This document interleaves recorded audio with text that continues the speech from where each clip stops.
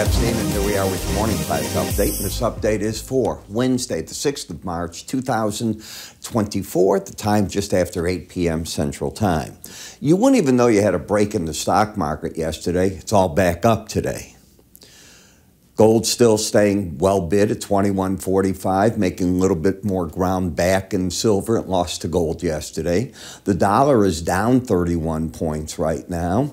As we're looking at foreign currencies, trying to put on something of a rally against the dollar. You're back over the 67 level in the Japanese yen. And these markets, too, have been fighting like this, back and forth, looking for their direction. We have the bonds and notes up slightly this morning. Basically a flat market in the grains, up a bit for a change in Brent and crude. No progress being made at all between Israel and Hamas. Hamas's demands remain. Israel pulls out in entirety out of Gaza.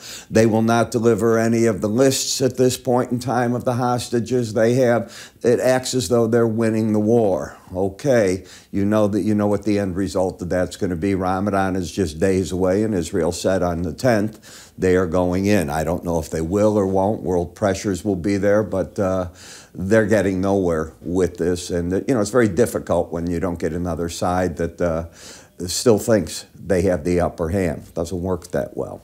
Obviously, what they're scared of is annihilation. They want Israel out of there so that whatever forces they have left, they keep.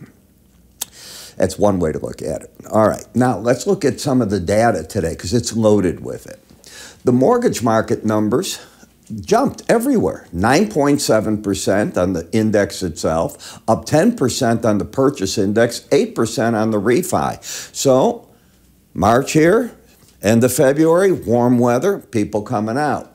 ADP, this is interesting, 140,000 jobs. They expected 150, but if you take a look, the annual pay went up 5.1% if you stayed where you're at. If you changed job, you made a little more than that. The goods jobs went up 40. Services went up 110, but I don't see how that adds up to 140, but we'll see what they did. But I'm taking their numbers. Fed Chair Powell, he's going to speak in a few minutes, starting at 9 o'clock. I can't imagine he deviates in any manner from what he has said so far, which is the data is going to decide what the Fed's going to do. We get the January wholesale inventories at 9 as he stopped speaking. But here's a jobs number that everybody's going to look at, the JOLTS, the labor turnover. How many jobs are out there being offered?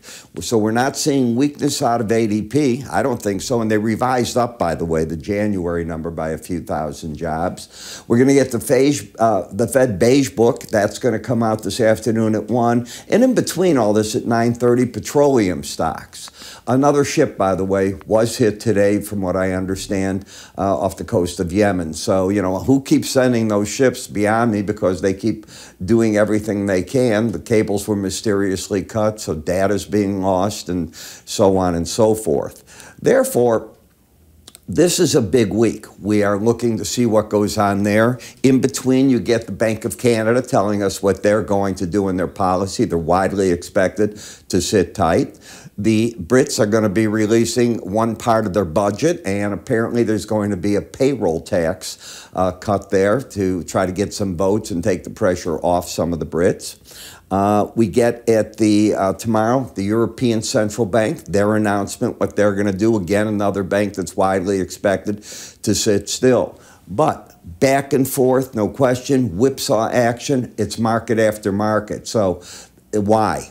Because the markets know this is an important time. This is either longer, higher for longer, or if you start seeing cracks in the jobs report, especially Friday, maybe it's the first step that June is a more likely target. Right now, I think that June bet, while the market's betting on it with a fairly big bet that that's when it's going to be, so far these numbers aren't saying June. We'll see what the Fed has to say. I'm Epstein. I will talk to you all at the end of the day. You have a good trading day.